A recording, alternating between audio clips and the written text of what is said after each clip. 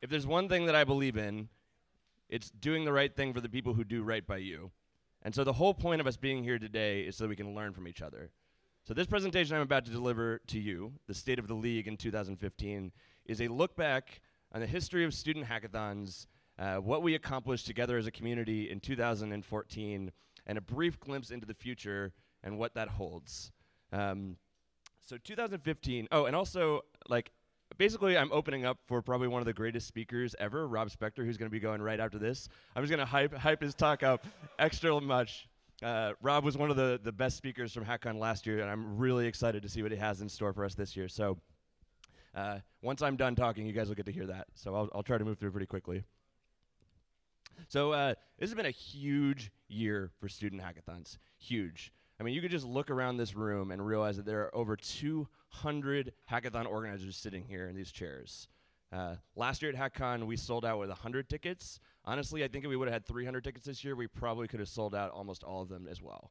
And the truth is, this is a rapidly growing community, and there's a reason for that. It's because every single person in this room cares. They care about student hackers. They care about the ability for people to shape the future, to build. They know how powerful technology is and what an enabler it is. And that's what brings us all together today. So what I want to do is I want to take you guys on a journey. I want to take you on a journey back to 2010, back when student hackathons first got their start, back when we didn't have all of the wonderful things we do today. And I want to then walk all the way up into 2014 and give you guys a sneak peek of what I think is in store.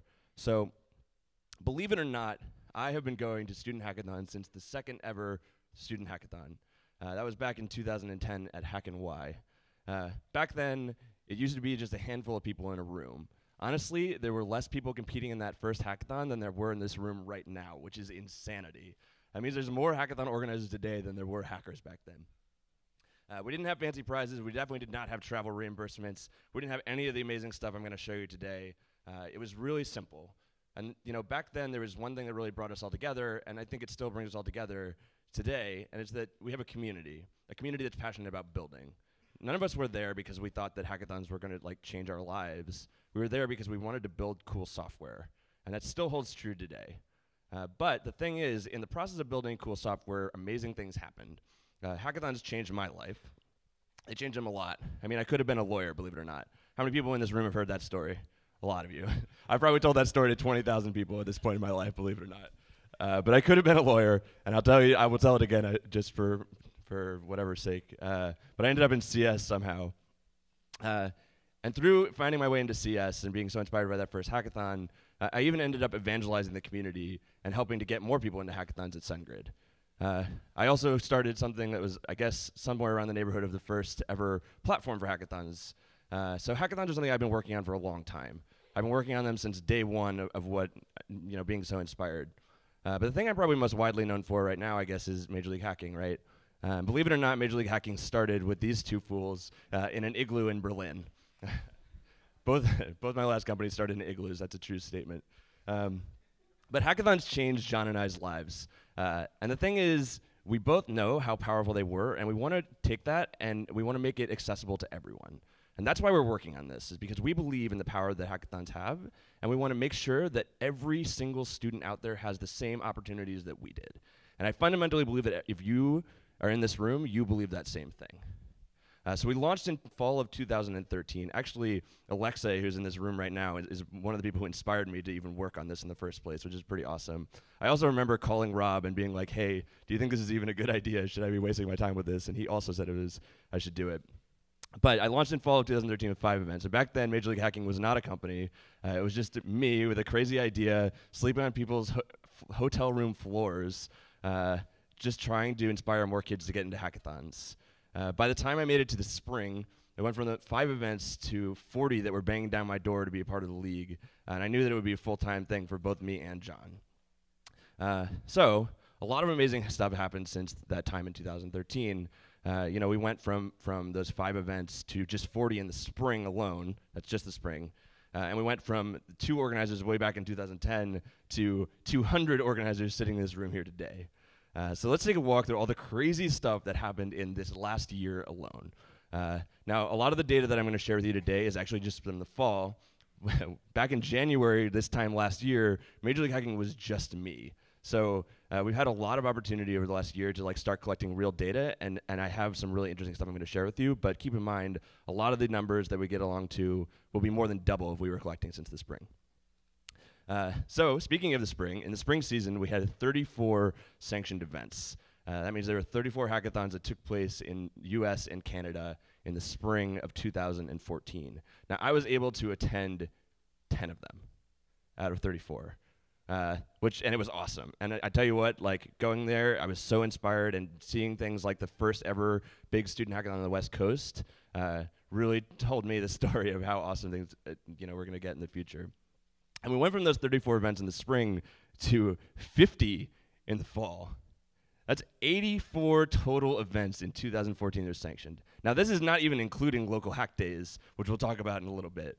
That's 84 student hackathons that you guys in this room helped organize. That includes the US, Canada, Mexico, and UK.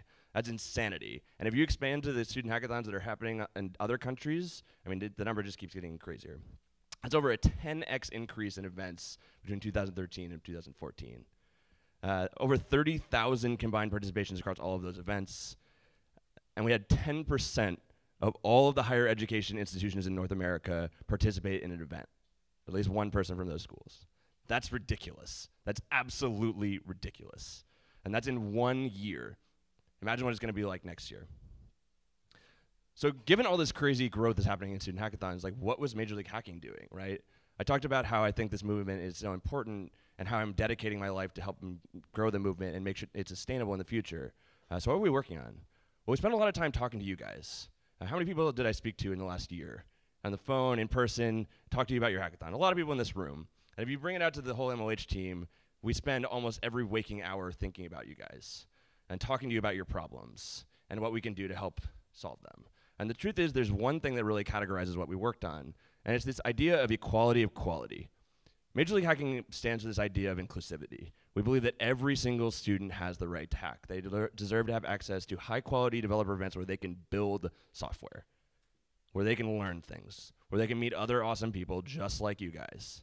And the truth is, regardless of their socioeconomic status, regardless of where they live, regardless of their gender, their race, whatever, it doesn't matter, they should have access to those things. So a lot of things we worked on this year was taking this idea of everybody being able to have access to these high-quality events and translating it so that we had a baseline that everybody could come to expect as somebody attending a sanctioned event, Major League Hacking. Everybody should be able to have basic quality. They should have access to things that I'll go over in a few seconds, but one of the ways we did this is we came up with this basic list of perks that we thought represented the values that we wanted to see at hackathons. And we didn't just do them at a few. Back in the spring, there was just 10 events I could go to. But in the fall, we translated into literally every single event in the season. That's over 50 events. One of the things we did is to have a lot of on-site support, right?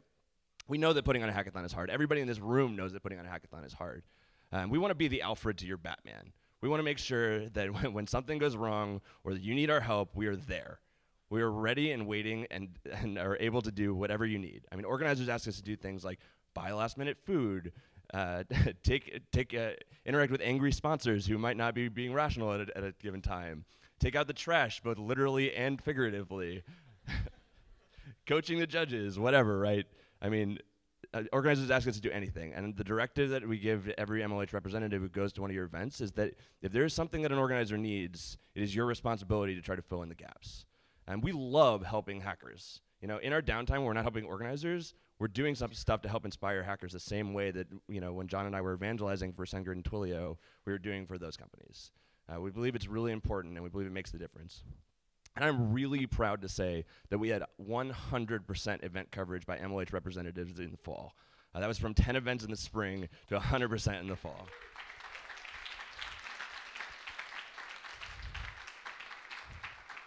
That's over 2,000 hours of in-person activity at hackathons, helping support organizers and hackers. And the other thing is, Major League Hacking is becoming the destination for students to find out about hackathons. And again, the idea here is that we want to just set a bar for quality. I don't know if any of you guys have had this experience, but back in the early days of student hackathons, I remember going to events and several times walking away and being like, that was one of the worst organized events I've ever been to as an attendee, right? And the thing we want to get away from is we want to make sure that like when an attendee goes to the Major League Hacking website, and they may not have ever been to a hackathon before, they may not even know what they're missing out on, but we want to know that when they click one of those links, when they go to one of your websites, that they can expect quality. They can expect to be treated right. They can expect to have access to really high quality stuff. And that's what we're trying to do here. We're trying to help get the word out. Hackers are starting to see MLH as a stamp of quality. We're our platform for new events to get discovered. Sponsors are anxiously emailing us trying to find out when the next events are. They know how good you guys are at putting on events. And we want to be the platform to help get the word out. Over 25,000 unique people got referred in the fall alone to your events. I remember being on the phone with Dan from Wild Hacks, and he told me, I asked him how signups were going for his event, and he said, well, we haven't actually published the sign-up page at all, but we have over 400 signups, and they all came from the Major League Hacking website. I was like, oh, that's crazy. But yeah, it's definitely becoming a destination. And the truth is we want to help events that maybe don't have a reputation, maybe that are just starting out. We want to help get the word out, and we want to help hackers find out about the stuff that's going on near them. Another thing we believe in is that hackers should have access to the latest and greatest technology. I remember being a student, and I remember seeing all kinds of awesome stuff that I could have, and realizing that I was living paycheck to paycheck, and if I went out and I bought something like an Arduino, that I wasn't going to be able to afford my textbooks, right? I mean, that sounds ridiculous because we're developers, and we know how much money you can make like contracting and freelancing, but if you roll back the clock a couple years, that was not always the thing. And the truth is there's a lot of people out there today that still don't have the same opportunities that a lot of the people in this room are fortunate enough to have. That's something we need to be actively thinking about. Often we suffer from the curse of knowledge where we just picture people in the same light as ourselves. But the truth is not everybody can afford things like an Oculus Rift or a Mayo. And tell you what, if you can afford it and you think you're going to go out and buy it, but you've never even tried it before, there's a huge barrier to entry. So we believe that by bringing the latest and greatest hardware to all of these events and letting hackers learn to use it beforehand, getting to try before they buy, they can actually make smart decisions. They can figure out what kind of things they're passionate about, and they can get inspired with the stuff before they go out and they dump their whole paycheck on something. And even if they don't want to do that, they still have access to it every single time they go to a Major League Hacking event. The worst thing is that you think that maybe not having hardware is not the end of the world, but the truth is I think it's a disservice to those hackers who don't even know what they're missing out on. We brought a lot of really cool stuff. We listened to you and asked what your favorite devices were, and we brought those. I mean, everybody knows Oculus Rift. We brought Alienware computers for people who don't necessarily have graphics cards to run those. Spark cores, Arduinos, Mayos, Teslas, Pebbles, pretty much anything you can imagine. And we're always looking for new devices to help bring to hackers, help get them inspired, and teach them new technology. Hardware Lab is probably one of our most successful initiatives we took on last semester, and it was just totally a fluke. It was opportunity that we saw and something that you guys told us to do. I'm really, really glad that we listened. We checked out over 3,000 devices across the fall season. That's just the fall. It's pretty incredible. And we're working to get that distributed globally and make the same things that are accessible in the US accessible to the other places we're going to. That's nearly 100 devices per event, by the way, which is insane. Another thing that we believe in is making sure that hackers, so let me back up a step. Prizes are not everything. The truth is we all probably know that hackers don't go to hackathons to win prizes. They go there to learn. They go there to have a good time. They go there to get all the value that we know in this community exists. So while they're not the main motivator for hackathons, we do believe that hackers should be recognized for the great stuff they build. But the thing is, not every event might have access to give out that stuff to help to reward those hackers for what they're doing. So we partnered up with some awesome companies like Dell, Mayo, Leap Motion to help provide basic prizing to every single event to make sure that you guys can recognize those hackers even if you don't have it necessarily in your budget. We gave out over 1,000 prizes and medals last semester alone. Yeah. I remember being at Rutgers and when the Rutgers Hackathon Club was just starting. Yeah. I remember we always thought we were going to get t-shirts, but we could never actually afford it because the club was dramatically underfunded and we barely had enough money to afford gas to go to hackathons, let alone be able to buy t-shirts. But the truth is school spirit is one of the best ways to inspire new people to get involved in your community. We believe that a lot of the difference between people who go to hackathons and those who don't is the fact that they might not see it as accessible or they might not know about it, so it might be a marketing problem in a lot of ways. And one of the best ways to help get the word out is to enable people to broadcast what they do that's awesome. We printed branded, like club-branded jerseys for a ton of hackers, for thousands of them, literally, regardless of how their club's notoriety was, how big it was, how successful it was. And we, even gave highlighted hackers by printing their last names on the back of them. We printed over 2,500 jerseys for hackers last semester. We also know that hackers love taking a break from coding. I remember being a developer at hackathons. I remember actually Node Knockout in 2011, sitting there for 48 hours. My first 48-hour hackathon back then, because it used to be just 24-hour events. And I remember sitting at this computer screen for 48 hours, and I was exhausted. And I got the brilliant idea to convert our entire code base from JavaScript to CoffeeScript, even though I was the only person who knew CoffeeScript at all. And we got to this point where everybody was just like banging their heads on the keyboard and frustrated beyond belief at each other. And I just said, let's just take a break. And we got up and we went out and went down to the pier in San Francisco and got clam chowder and like came back. And then we were, sat down and resolved the problem. But the truth is, if we would have just continued sitting there, looking at each other and fighting, like we wouldn't have gotten anywhere. So we all know that like taking breaks from coding can be a really important component. And having fun things for hackers to do and ways for them to engage with sponsors and other attendees is especially good. I mean, not everybody is outgoing. Not everybody, is as actively seeking to engage with other people as they could be. And mini events are a great way to help get people away from the screen and talking to each other. And not all hackathons can afford these things, though, right? Like you could see the bigger hackathons a couple semesters ago, and they were able to afford fun things that for hackers to do, like ice cream trucks and whatever. But we wanted to provide a baseline. We wanted to enable every single hackathon of the season to have access to these same things. So we organized over 60 mini events in the fall semester. A lot of your favorites you guys will probably recognize, like laser tag. This is a painting mural I designed for Hack Texas. Cupcakes. One of the most successful things we did was bringing the photo booth. Apparently, hackers love taking photos of themselves. It's like selfie culture all over again. They took over 1,200 photos across 10 events in that photo booth, which is a nightmare to set up, by the way. If you look at all the albums, like the first one or two in every album is like me with a clicker trying to fix the damn photo booth.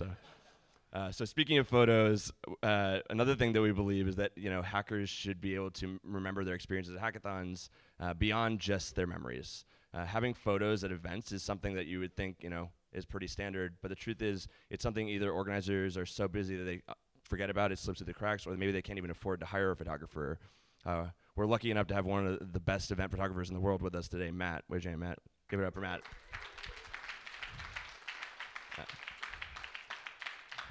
But the truth is, like, we wanted to enable this for all events, right? So MLH commissioned photographers took over 7,500 photos at your events this semester. They're all on Facebook. They're all open. Anyone can use those photos.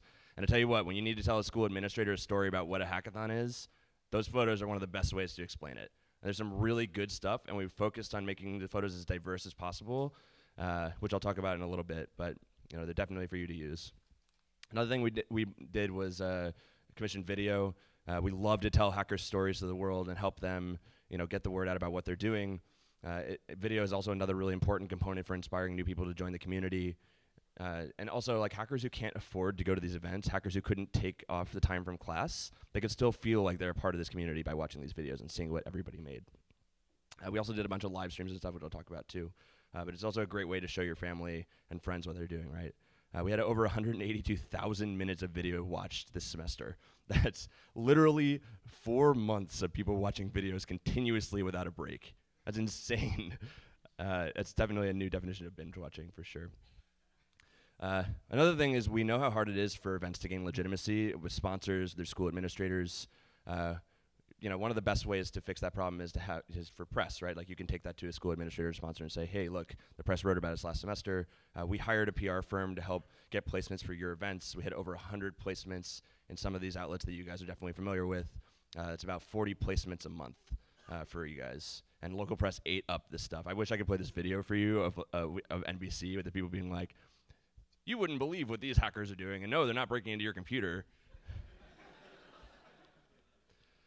So we did a lot of stuff. MLH perks are definitely not feature complete. We're always looking to get better. We're always asking for your feedback. This is just the start. And the truth is we're going to continue to evolve with the community and keep listening to you. So constantly looking for ideas. If you have anything, we would love to hear it. Another thing we worked on this semester is Local Hack Day. We obviously were listening and caring about perks, but something we heard from the community was that there weren't enough events that were like a safe place for them to get introduced to hacking. I remember actually, a funny story, Hackcon last year, this guy, Shai, where are you, Shai? He's over there in the corner. Yeah. So I remember Shai came up to me last year. He'd never organized a hackathon in his life. And he was worried about the big events drowning out the smaller events that were really important for getting new people into the community. And he petitioned me this idea about Local Hack Day. And I remember saying to him, like, oh, that's a pretty cool idea, dude. If you want to do it, like, I'll help you. And literally about a year later, he organized Local Hack Day. It's pretty incredible how far things have come. So Local Hack Day is a 12-hour educational event that I designed to help people get their first experience at hackathons, whether that be an organizer who's never organized an event before, who wants a simple, repeatable event that they can try out, or a student who might not want to take a 12-hour bus ride to the middle of nowhere to spend 36 hours without a shower thinking about what they're going to be doing. So it's a foot in the door. Shai helped coordinate over 30 local hack days across the US and Canada. 1,200 hackers participated simultaneously in that day. We're really proud of all the first-time attendees and organizers. You guys did a great job.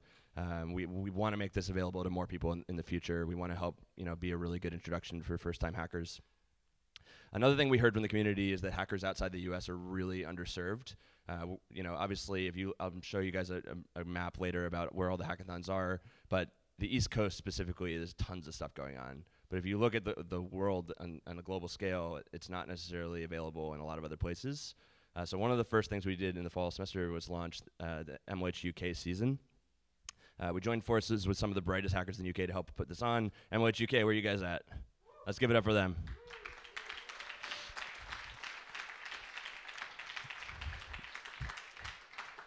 They literally blew us away. I learned a lot about how different the UK community is from the US. You wouldn't believe the differences. I remember sitting down for a 30-minute presentation when Tim, the UK commissioner, explained the difference between college in the UK and college in the US and why we needed to change our branding. But yeah, they did a great job. We kicked it off with this thing called Launch Hack to help inspire organizers and set a bar for what other hackathons could look to. Attendees have told us it was their favorite event of the season. In total, we had 10 sanctioned events the first season in the UK. For comparison, in 2013, we only had 8 in the US. It's pretty awesome. Over 1,500 hackers participated in the season. It's only going to get bigger from here. We're really proud of those guys. They did a great job. Another thing that, didn't we say we were a league? We have this thing called the Hacker Cup you might not be aware of.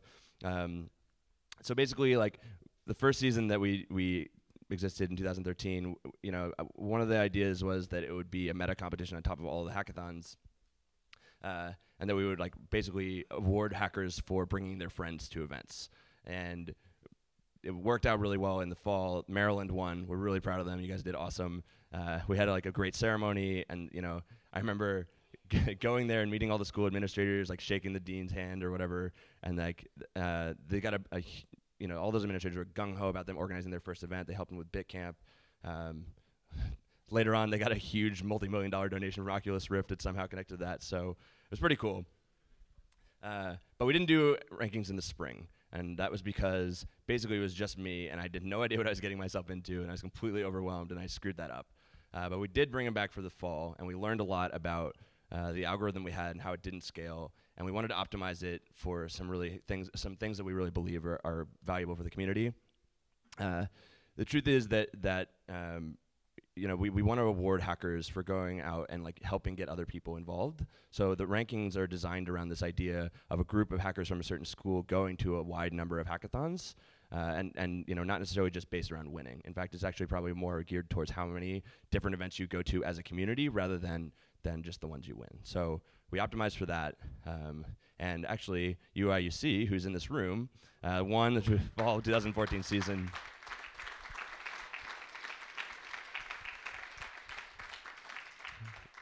We're going to go out there for a ceremony like the one we did at Maryland in a couple of months. We'll be engraving their name on the Hacker Cup.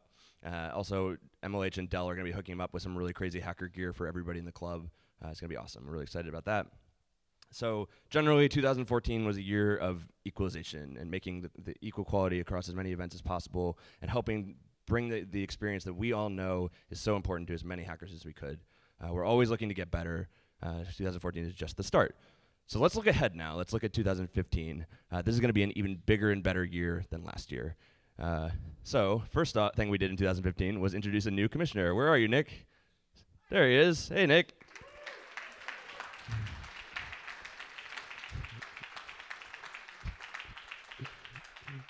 We started off by announcing our new commissioner, Nick. I know a lot of you guys probably know him as like fun, awesome, engaging Nick. I've known Nick since we hired him at SendGrid right before I left.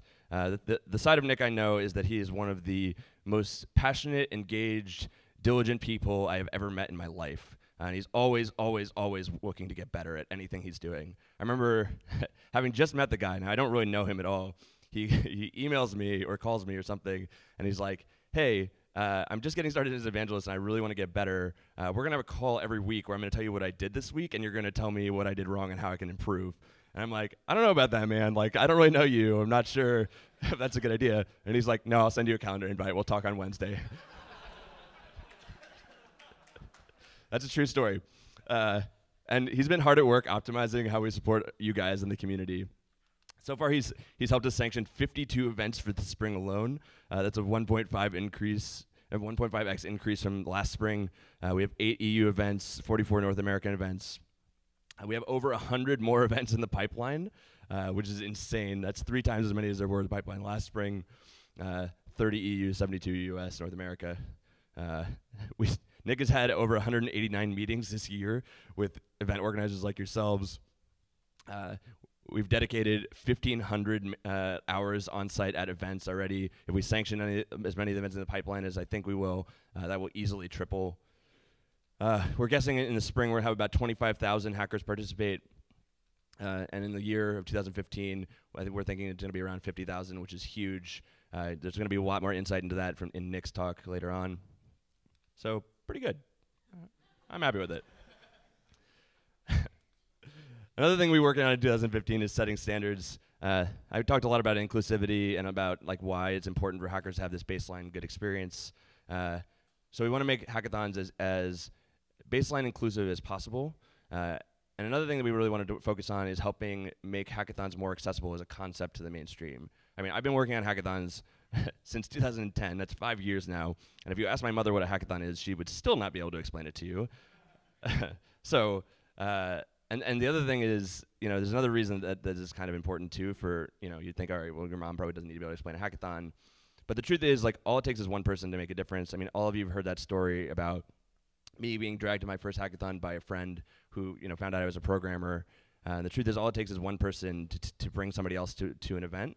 And so, making hackathons more accessible as a concept and more inclusive as a community is only going to help us continue to grow. So one of the things that we did was we launched this thing called the Code of Conduct, the sanctioning guide, which basically sets expectations about what hackers can expect from sanctioned events. Basically, like, we took all of the best practices that we've seen you as organizers do, things that like we saw work out for events really well, and we put them into this guide that basically establishes a baseline for how to behave. We think that it's really good for helping set a high quality standards that hackers can expect, but it also still is flexible enough to allow you guys to be different, which we think is also really, really important. So setting standards is really good. Also, we did this thing called the Code of Conduct. We obviously want to set a baseline for what behavior is acceptable at our events, and we want to do that across the entire community. Obviously, we want to have a professional and standardized reporting mechanism for people. It's all the MOH staff are trained into how to handle incidents, and you don't have to see them in class tomorrow, which is a really important thing that you probably don't even think about. But we think this is something that's really valuable and important for our community. And incidents are truthfully no longer isolated just to one event, right? Having a centralized reporting system and a standardized practice across all of the events means that we can look at macro trends and figure out where things are breaking down. So I think this is really valuable for our community, and it's only going to help us get better and be more inclusive. Another thing that we worked on is again, I kind of alluded to this before, is taking hackathons more mainstream, making our community more diverse, and lowering the barrier to entry. So I don't know if you guys saw this, but we live streamed the joint demos of MHacks and PenHapps from this spring. Anybody, any event, any hacker can now go on Twitch and create a stream and stream under the Major League Hacking game, which is awesome. So hackers will have a place where they can go and consume hackathon demos or code casting or whatever. Over 80,000 people tuned into that live stream. That's absurd.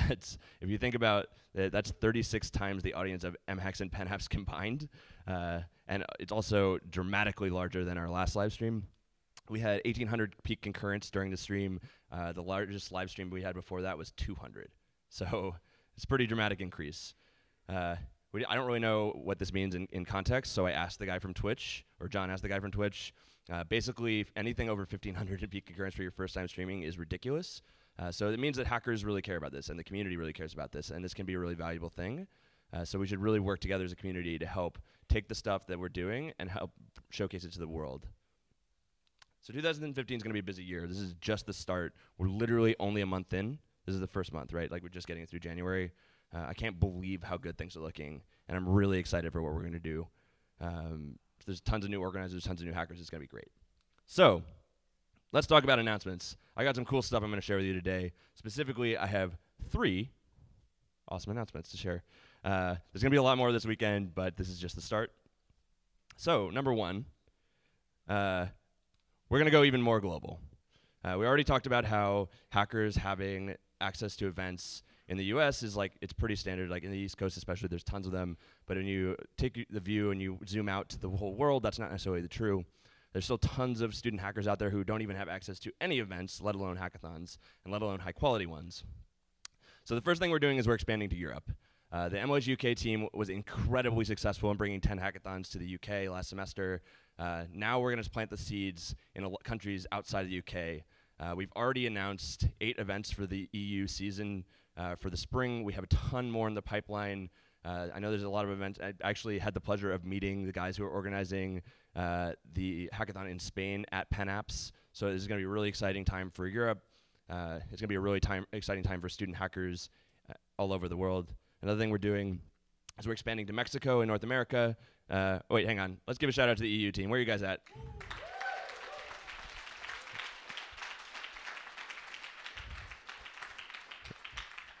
All right. Do you guess? We're going to Mexico. So last semester we did a pilot event in Mexico, which was awesome. When we went down there, we saw how excited and passionate those hackers were, and we hooked up with a bunch of awesome guys, including Juan Pablo, who's here. Where are you, Juan?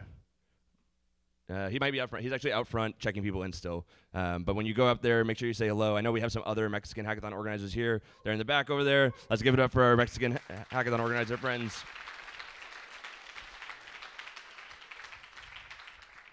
So we're going even more global as a community.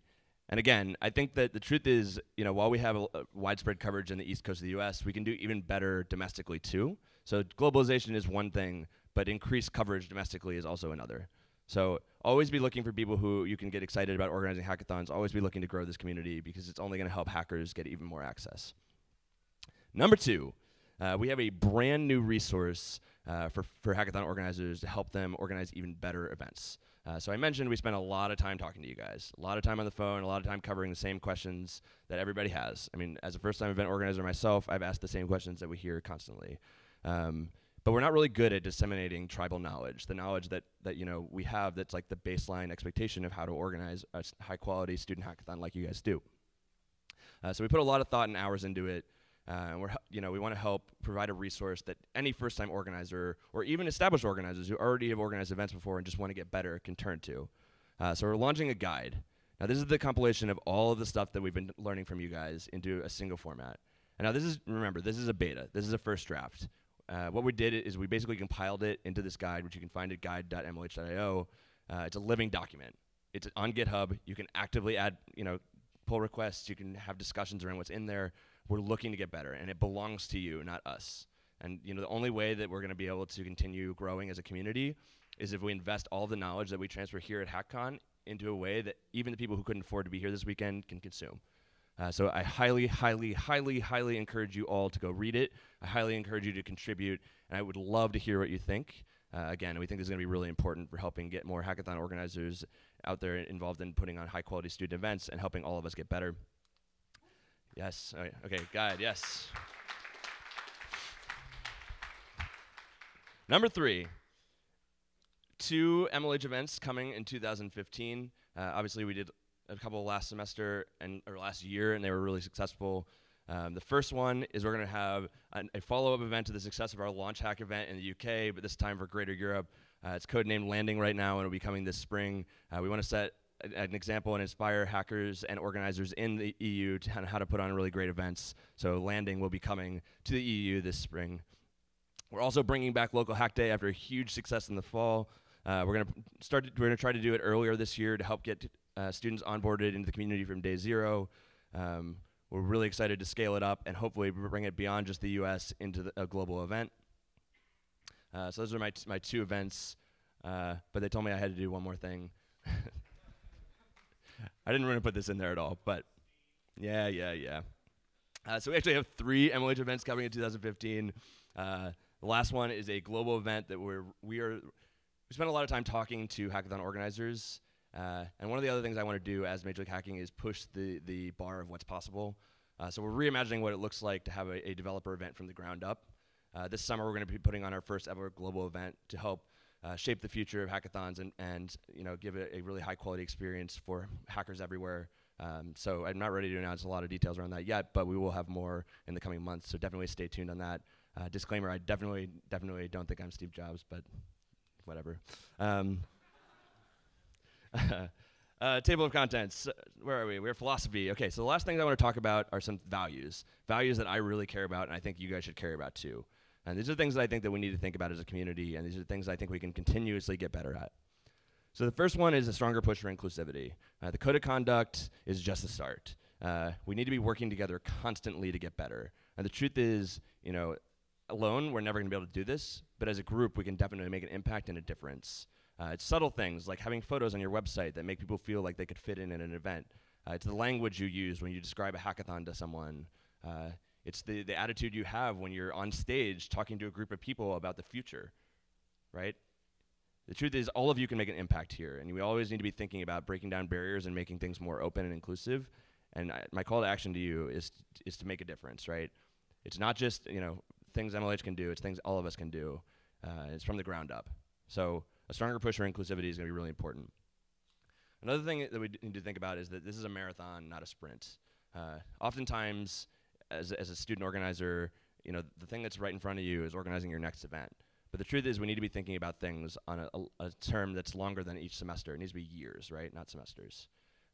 This movement needs to go on for decades, right? If we believe that this makes a difference, if we actually believe that what we're doing is important, then we need to make it sustainable. And the only way we're going to do that is if we work together. If we're all battling against each other, it's never going to happen. Events like this where we're sharing knowledge and contributing to each other and helping support each other, the stuff that I know all of you are capable with, is going to be even more important as time goes on. So we need to really be thinking about that and thinking about ways that we can work together to make things more sustainable. And the last one is that the format is a little bit stale. And the truth is, the last big innovation we had in hackathons was what? The expo? I think we can do a lot better than that. I really do. This is just the beginning. We're still at day 0 here, right? The truth is this is going to go on for decades. This movement is at its infancy. And the only way that we're going to get there is if we push the limits. And limits don't mean changing the branding for your event, right? How you brand it is going to be great, and it's going to be really important for getting more people involved and making it more diverse and understandable and accessible to everybody. But branding is just the start, right? That's just a way to incrementally change what we already have.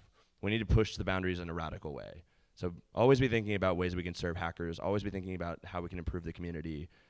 Don't take anything for granted. The things that we used to assume were true, like everybody needs to get on stage and demo in front of everybody, might not be as true as you think they are. So keep that in mind. And the truth is that, hackathons changed every single person who's involved in Major League Hacking's life. We believe that this movement is literally one of the most important movements going on right now. We believe that every single person in this room has power to change the world. I want to give a huge shout out to everybody who works at MLH, all the guys in this room, all the hackathon organizers like you guys who are helping shape this movement. I'm really, really excited for 2015 and really, really excited for the future. I hope you guys are too. That's the end of my talk.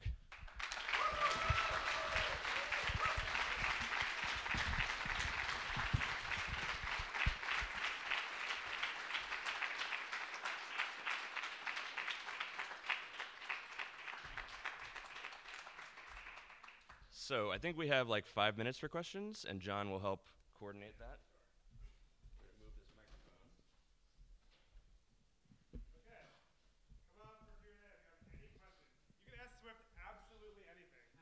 Swift, what's your favorite breakfast food? My favorite breakfast food, it's oatmeal squares. Wait, are you kidding me? Oatmeal squares is literally the best cereal in the world. Okay.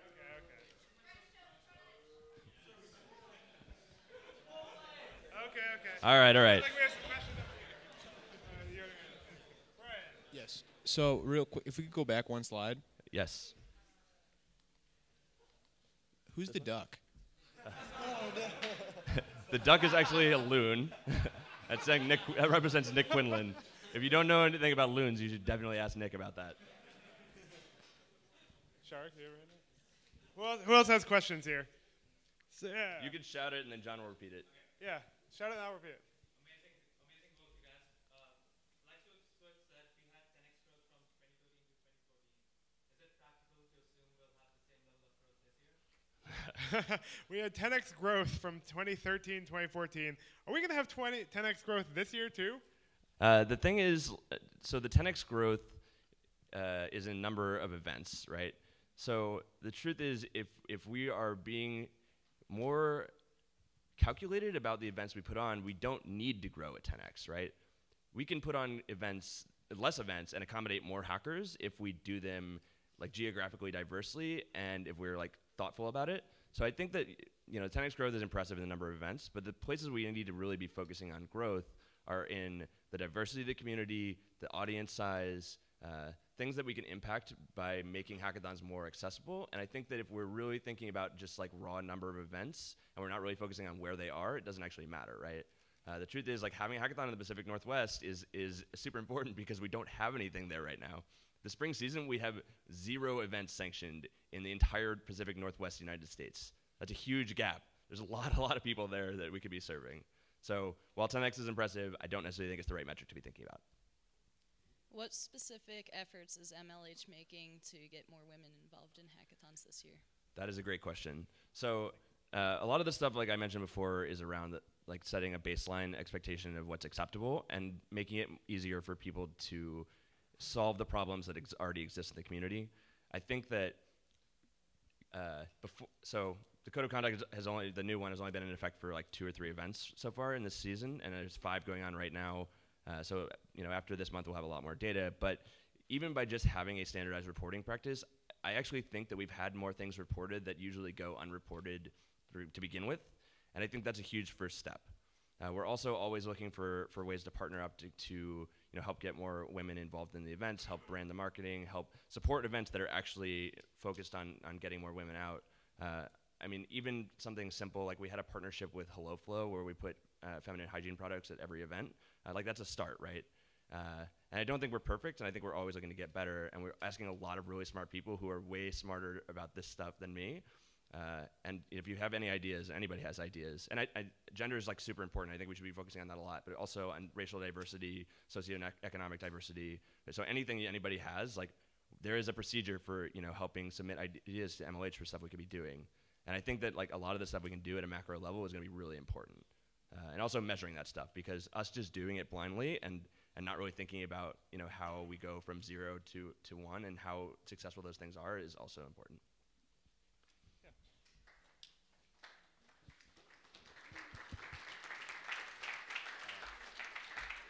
Just curious, any talks with Global Hackathon Seoul as a foothold into Asia, like MLH Asia or anything like that?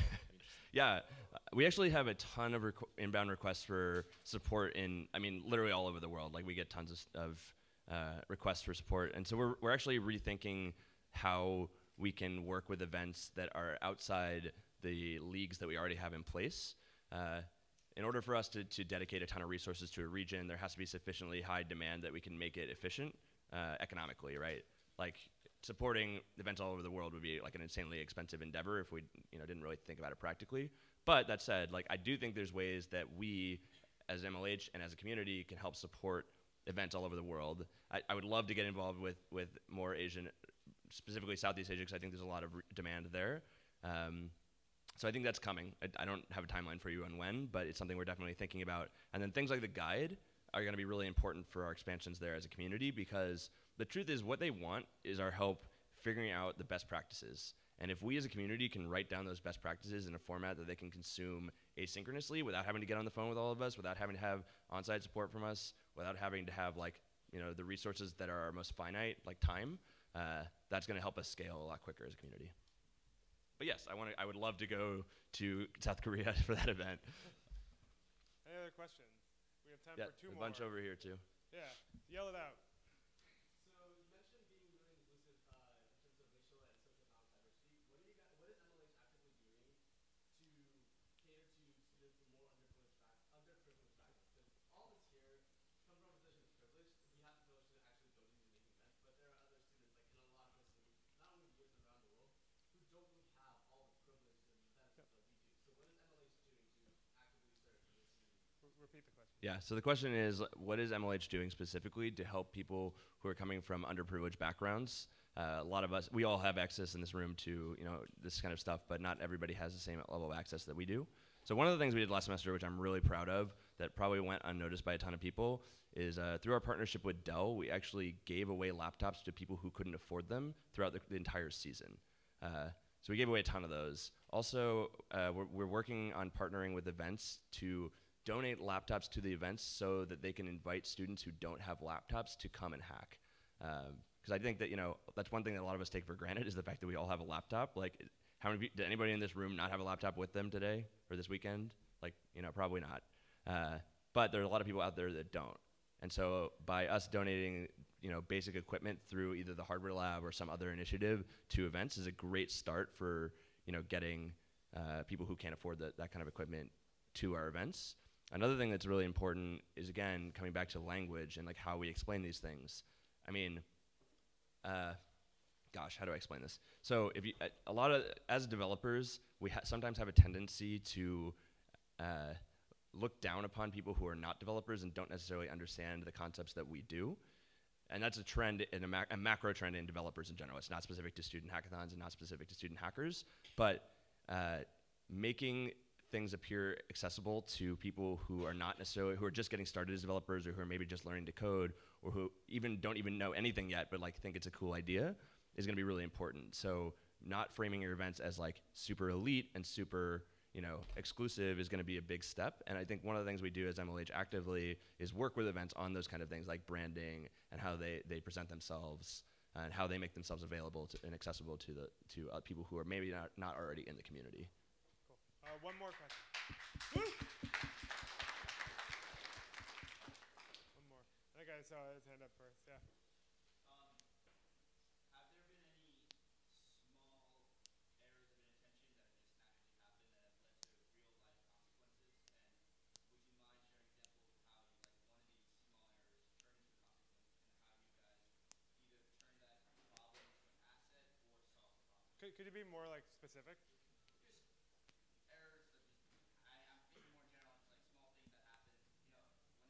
I think I understand. So basically you're asking like, have we seen anything like a small situation that occurred that we realized was actually a macro problem and then implemented a solution across? Yes. So I actually have a really good example of this, which is in the new sanctioning guide, and we got a lot of questions about, so it's a great opportunity for me to talk about that.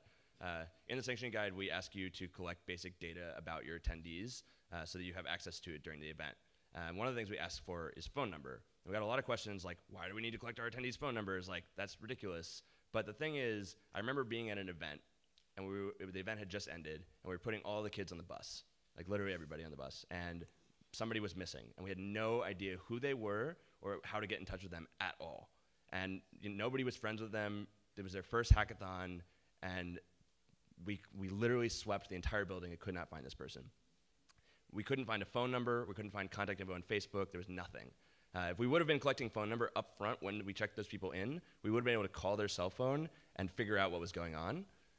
So like that small situation that occurred, that was the one that like catalyzed it for me and made me realize that it's a really important piece of information for us all to have as a community. But I've noticed that small trend and I saw it happen at other events in the past and like connected the dots. So always looking for things like that. I mean, that's like a really small example, and I mean, again, the sanctioning guide, like all of it is designed to take like these things that, events do on a one-off basis and turn them into best practices that we can all use. Cool. Awesome. Let's give Swift a round of applause. Thank you.